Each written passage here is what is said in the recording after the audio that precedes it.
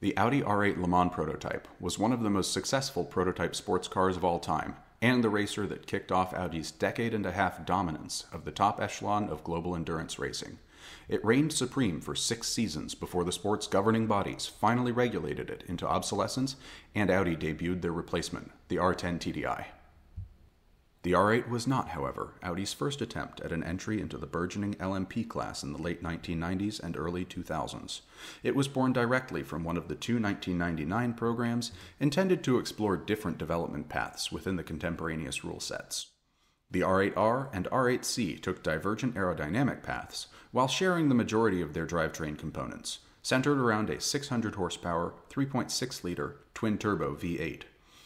The R8R had a longer and more involved development period, and as such was the more robust and balanced of the two vehicles, despite the R8C's superior top speed and superior aesthetics.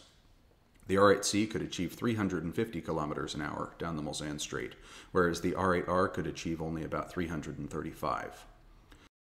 The 1999 season revealed pace issues for both cars, but the R8Rs demonstrated a reliability for which Audi's prototypes would become well known, outlasting most of their competitors at Le Mans to finish 3rd and 4th overall, despite qualifying in 9th and 11th.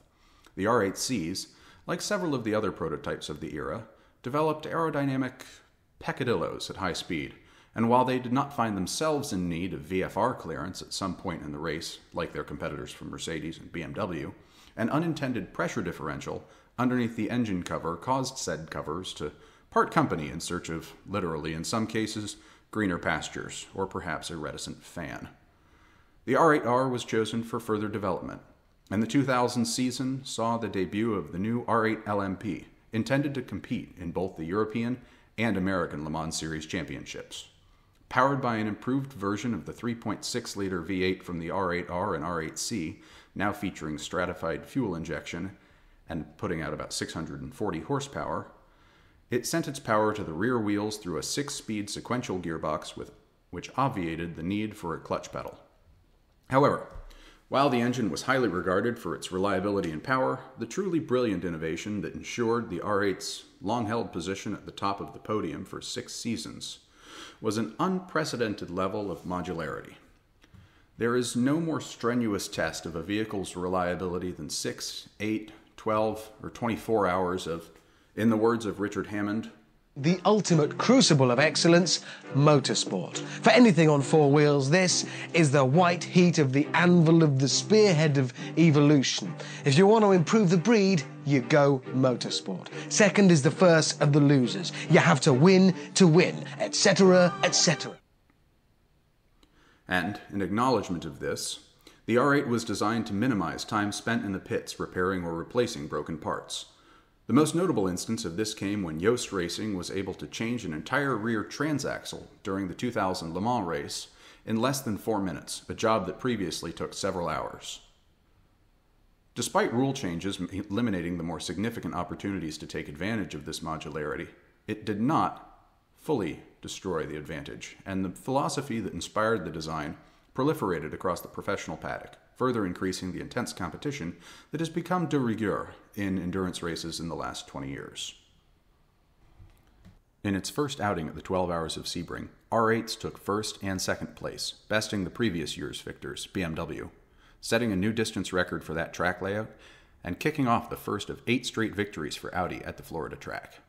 It would go on to win the 24 Hours of Le Mans that year, and in subsequent years, until its replacement debuted in 2006, with the exception of 2003, when a duo of Bentley Speed 8s, with an engine, transmission, and chassis strongly derived from the R8C, and run by Team Yost personnel and drivers, led almost the entire race, taking 1st and 2nd place at the Circuit de la Sarthe. The R8 saw success with privateer teams as well, including podium finishes and wins for the ADT Champion Racing Team in 2003, 2004, and 2005. The ACO continued to place increasing restrictions on the R8 in an effort to break its dominance, and by 2005, smaller air restrictors had cost around 90 horsepower from its original spec, and added ballast further harmed its overall performance. The maturity of the design helped it to win the final victory at La Sarthe.